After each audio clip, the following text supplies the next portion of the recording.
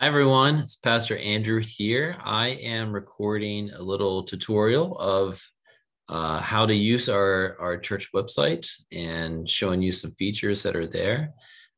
So I'm using Zoom to do that. So it might be a little clunky early on. So let's pretend you're sitting down at your computer. You open up your web browser, which for me is just going to be this Microsoft Edge. Um, so sorry, let me share my window here. So here we go. We got our Microsoft Edge, not Wedge, open. So you just open up a new tab and type in centerpres.com to come to our church website. So this is it right here. And let me first give you a tour of the homepage. And let me say there was a group of ladies from our church who worked really hard in advising a web consultant who put this together for us. And Barb and I are doing this sort of every week updates necessary to keep up and running. But this is what it looks like. So this is the home page. As you scroll down, we have some sort of big sort of pages that we wanted to draw people's attention to. A lot of these FAQ questions, frequently asked questions, are primarily for outsiders, people who might be curious in coming to church. So when do we worship? What's the dress code? What can I expect? That sort of stuff. So this would be a really great resource for you to refer your friends to as they're potentially considering coming to church. So whenever you want to come back to the home page, you would just hit that home button. Children and youth, this gives a little taste of what our children and youth ministry is like. Again, this is primarily for outsiders, people who don't really know what is going on in our church. So, but maybe they have kids and they're looking for a church to get plugged into, or maybe they've been invited by one of our children or youth or families. So they could log on here and learn a little bit about how we do children youth ministry and get to see some fun faces of children and youth and teachers, and get to see some of the fun things that we have here.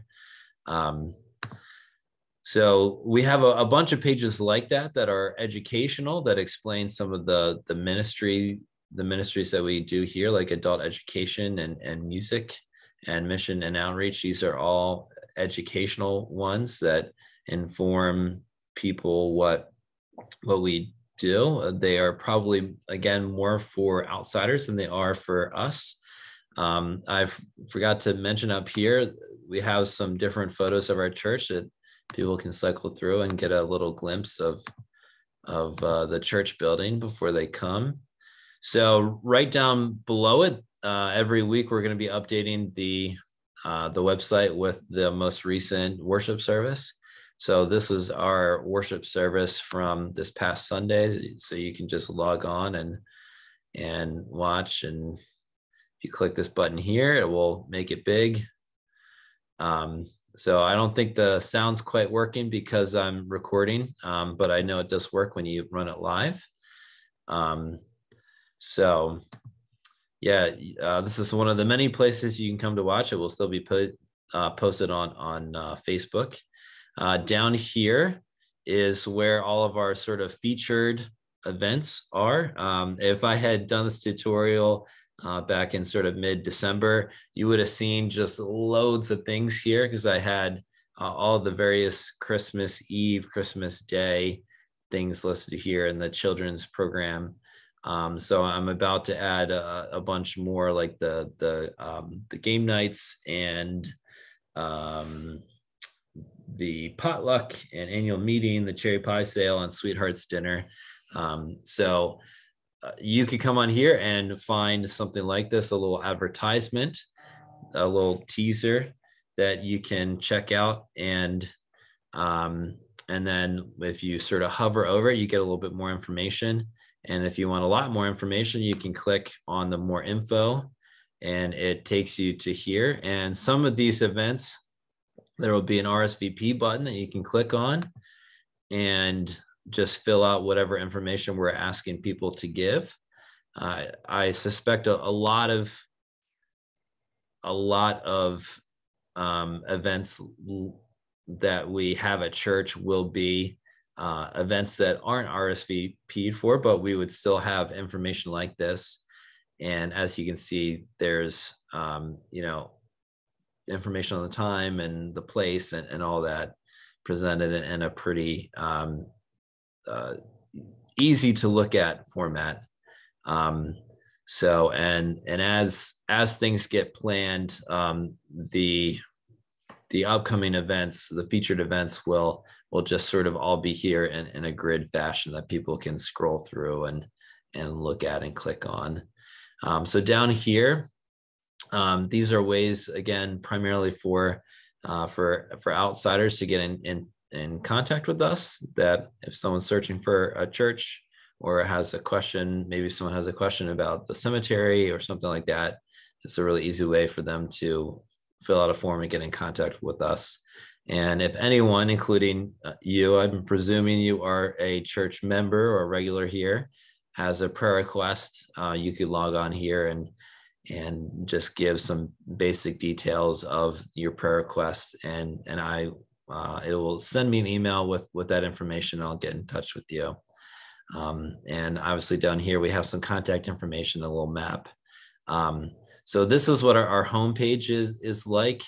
We will periodically have special notices here that will probably go in between this picture and this banner, or in between this banner and the video.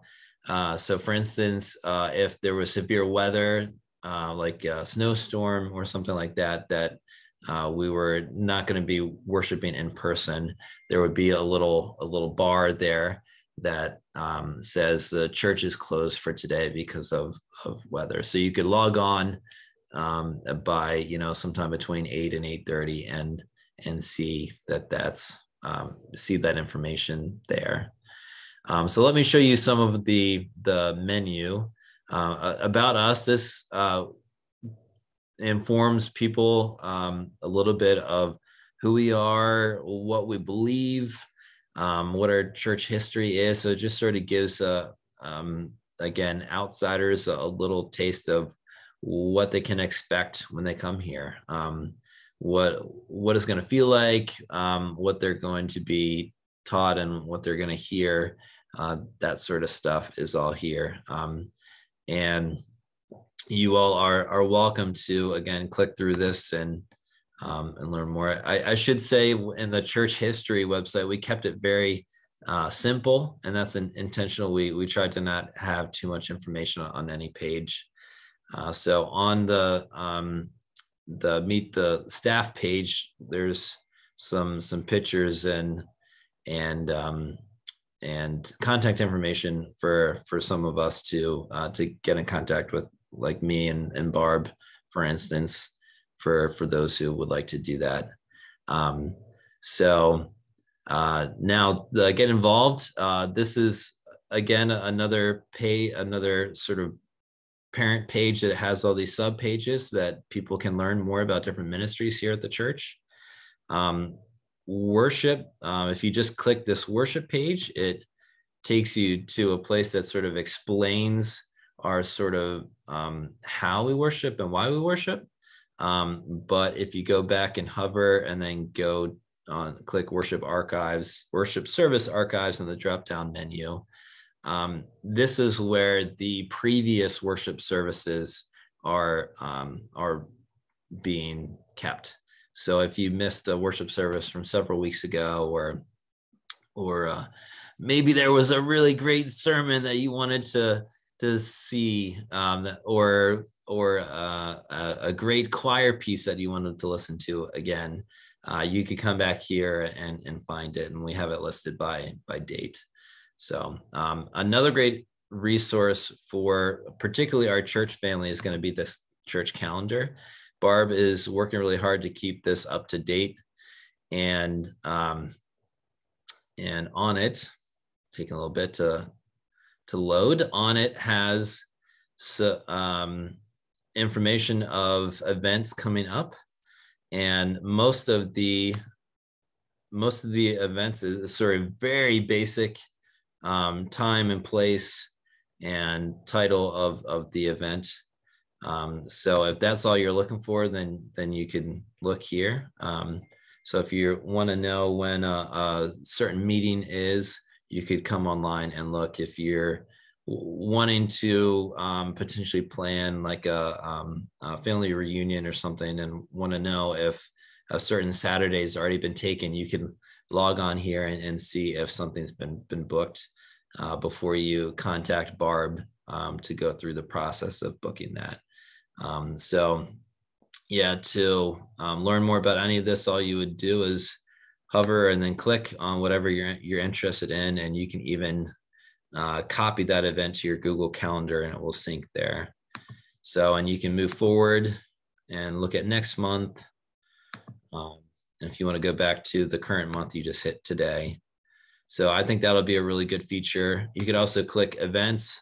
This is another place that you can learn about all the featured upcoming events.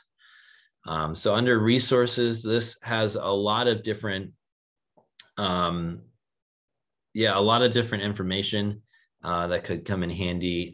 So these bottom ones are sort of situational ones. If you're planning a funeral, you might be interested in the cemetery info and funerals. And if you want to rent a part of the facility, you would click here. You can learn more about how to do that. But if you click on publications, here's where you can find all of our recent bulletins and recent newsletters, and we'll have the annual reports here as well. So the last thing I want to show you is the give page. So on here, there's 3 different ways you can give. You can give online by clicking here, and it will take you to a PayPal link where you can fill out information to your credit card and give to our church in that way. So if you're not able to come to church and you don't have any more checks in your checkbook, you can always come online and give this way. Time and talents, this is another way you can give. You can fill out a little survey of what sort of available time you have, what stuff you like doing, and we could find ways to plug you in here at church in different ways. And giving of your heart is a prayer that we wrote for those who are feeling led to give of themselves more to God, or give themselves to God, period. And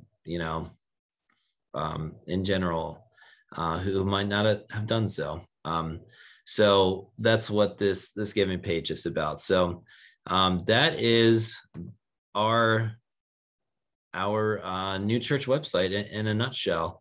It's possible in the coming months we might tweak the location of things, and some of the titles of the menus might change, and we hope to update the pictures that you would see like on the homepage and in other places, as we are able to get some new pictures. But this is going to be the sort of general format of our church website. And I hope you find it to be a useful tool and a good resource for our community to use to get to know us better. Because for a lot of people, our website is going to be our new front door. So if you have any questions in how to use the website, feel free to reach out to me. And I hope you have a blessed day.